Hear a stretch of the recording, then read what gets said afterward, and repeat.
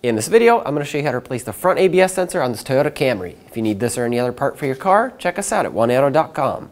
Let's get started.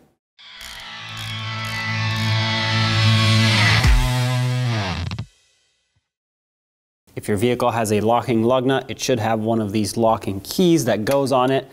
Find the correct slot, and I'm going to break this free by hand before I raise the vehicle up and use an air impact or electric on any of the other lug nuts. It is not recommended that you put an impact on that. So with a 21mm socket and a breaker bar, break this free. At this point, it is safe to put an impact on it because it's already broken free, and you basically just want to avoid the high force that the impact will put on this because it can break the little teeth internally. Now continue with your impact or tool of choice, 21mm socket, remove all the rest of your lug nuts.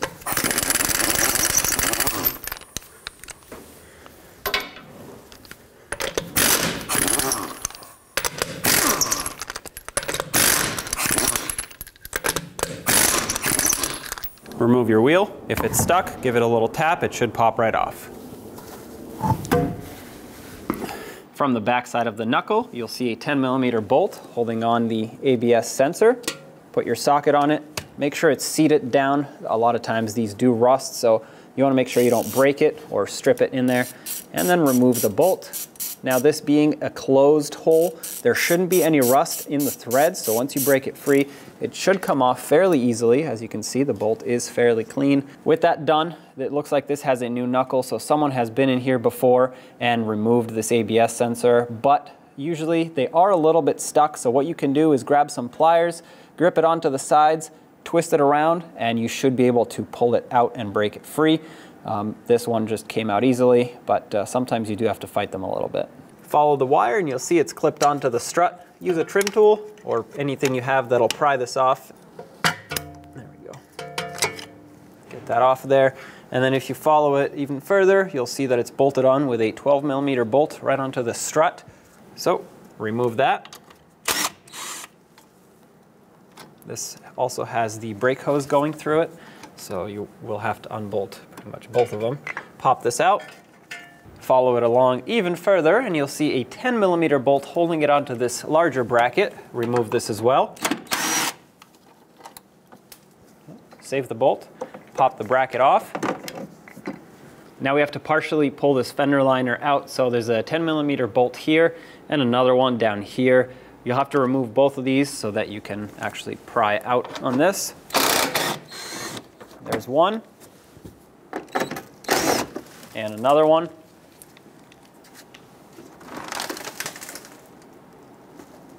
Pull this off. Now you can peel this back, and the first thing I want to take off is going to be this gray retainer here. Just use your trim tool and pop it off. If this breaks, that's okay. I'm removing it because the new ABS wire comes with a new one. You can unplug the connector from up here. There it is. Here is your ABS sensor. Take your new one and plug it in. Make sure that when you plug it in, it actually clicks, just like that. Then take this gray retainer and snap it in right here, just like that. Now we can actually put this fender liner back in place and secure it. Up top here, there was a plastic screw. Make that snug. Don't over tighten it though, you don't want to strip out the plastic. And then further down, we had the 10mm headed bolt. Snug that up as well. Next is this bracket. Has a hook on the bottom. It has to line up with the small opening. And then once you do that, automatically the bolt hole will line up. Snug it up. Now let's attach everything onto the strut. This ABS bracket has a couple hooks that need to line up. Hook the top in first and then slide it down into position. Meanwhile, you want to bring the brake hose over and then clamp both of them down with this bolt.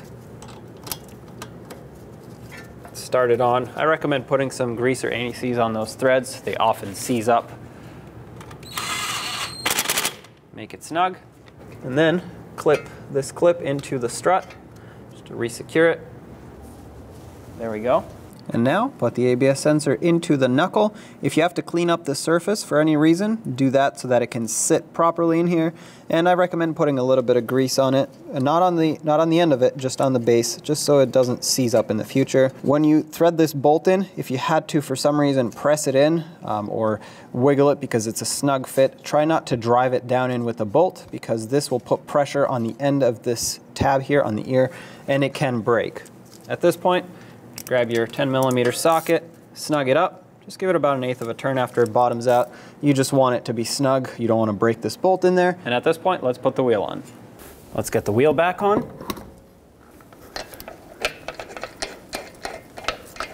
Put on all 5 of your lug nuts, bottom them out, and then we'll torque them in a cross pattern to 76 foot-pounds.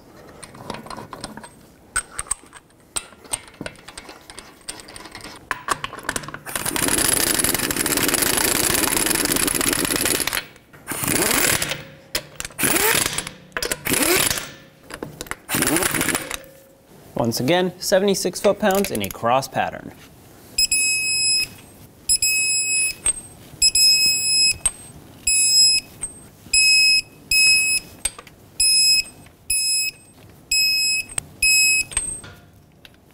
I hope you enjoyed this video, and I hope it was helpful. If you have anything to say, leave it in the comments section below. And as always, don't forget to subscribe and hit that bell so you can stay up to date with all of our latest content. Thanks for watching.